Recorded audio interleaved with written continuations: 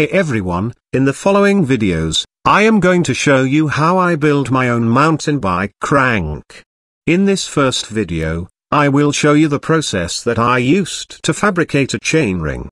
I first started by drawing the chainring using Cassia, which is a 3D drawing software. I used the machinery handbook to find all of the dimensions for a bicycle chain. The pitch is 1/2 inch.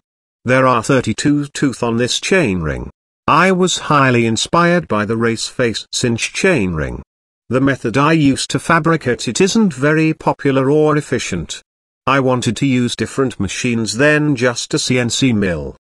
Because I am using a wire Edm machine, I had to build a fixture that would hold the chainring in place when the wire Edm cuts the teeths. Let's start by cutting the fixture with the plasma cutter. I am using a 1/4 inch aluminium plate. I then had to drill 4 holes per plate to be able to bolt the fixtures to the machine.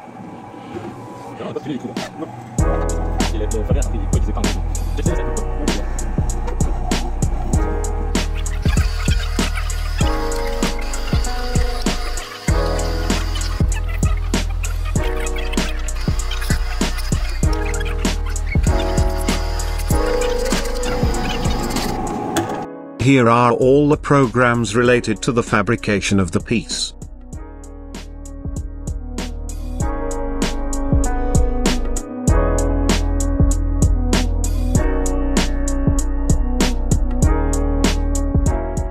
At first, when we were cutting on the plasma, the torch would clip one piece after it had cut it.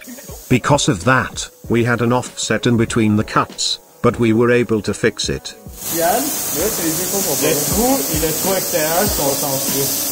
Ouais, c'est ça qui est accroché.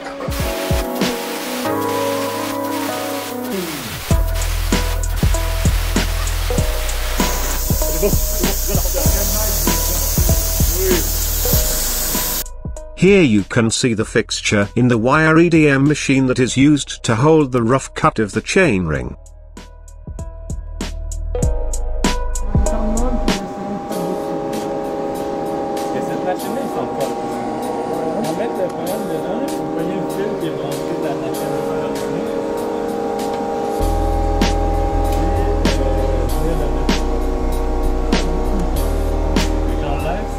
The wire Edm machining works by creating an electrical discharge between the wire or the electrode and the workpiece.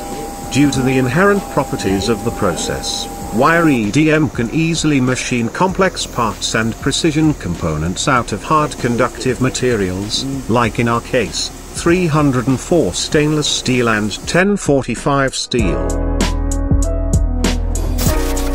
For the final product, I am using a 1/4 inch plate of 304 stainless steel.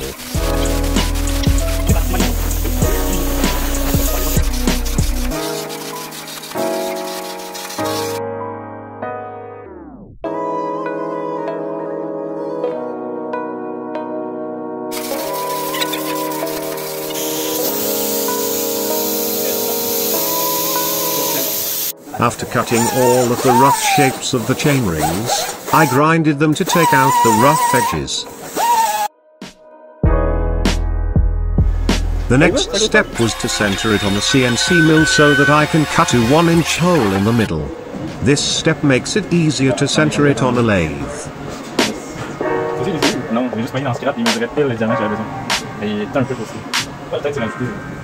I am now creating a fixture that I will place in a lathe.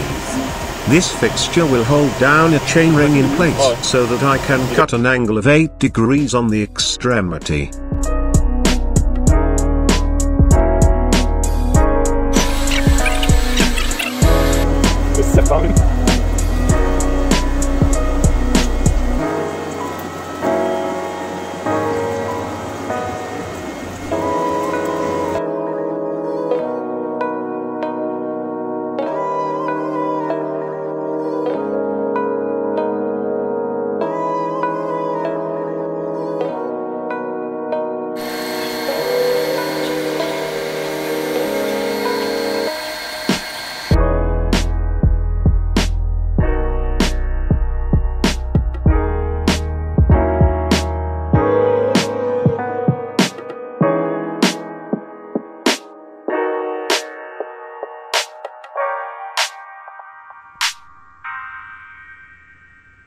Here is the final product, a 32-tooth chainring that is made out of 304 stainless steel. It was made to fit up to a 12-speed chain.